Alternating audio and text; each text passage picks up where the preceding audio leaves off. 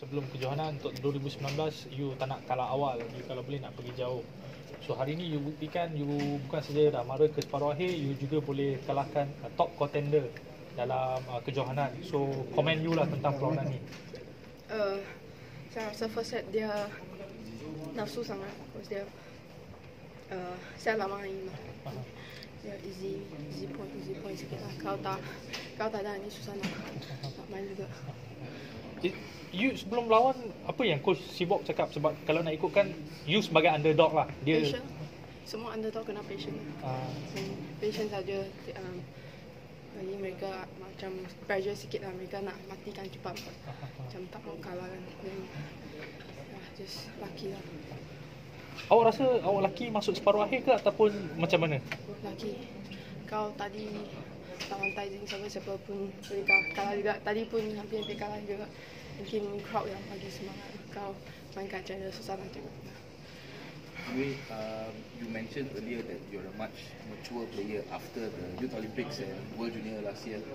This tournament alone, you've already beaten the world number 5, world number 7. Next up, you're going to be up against the world number 8. You took one game from her at last year's Malaysian Masters. You think you can do it again? I didn't think about last year. Last time I fight last year. This year I can run more. Just fight lah without pressure. She's like world champion. Like definitely I can learn something from her lah. Awak anggap diri awak sebagai giant killer kat sini? Siapa? Awak lah. Bukan. Banyak lagi yang menang. Tadi Yusuf pun menangkan semua. Tapi untuk awak secara peribadi, apa yang awak rasa bila menang dengan He Bingjiao? Excited sangat lah, cause besok lagi ada match kan. Nak fokus untuk next ni, bukan macam satisfied. Jin Wei, you talk you were lucky to get to this stage, but don't you think you are a really good player now?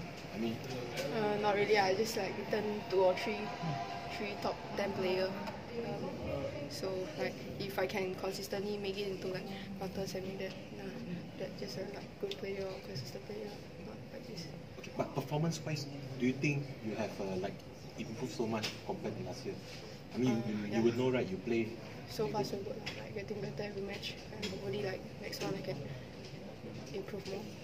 How much of a difference did the YOG and the Virginia win help you perform like this? How much of a difference did that? Maybe when face some critical point, like you just calm down and don't get too nervous. Had a big difference in your confidence overall? Those 2 victories? Yeah, my confidence is high, like not over, so that I can like play on the court like more excited. Awak memang ada terfikir boleh mara sejauh ni? Sebab kalau tengok first match awak lawan Yamaguchi, awak pun rasa macam 50-50 lagi. Tapi awak pernah terfikir mara sejauh ini dalam Masters Malaysia? Tak, saya tengok first round saja. Saya pun tak tahu second round main siapa kan. Then just step by step. Jin Wei, you've beaten a bunch of top 10 players in this tournament.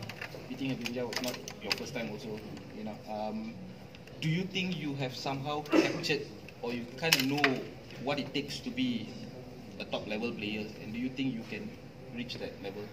I think physical is the most important, because like next week we're going to Indonesia, and maybe first time I face He Bingjiao again, maybe the result is big different.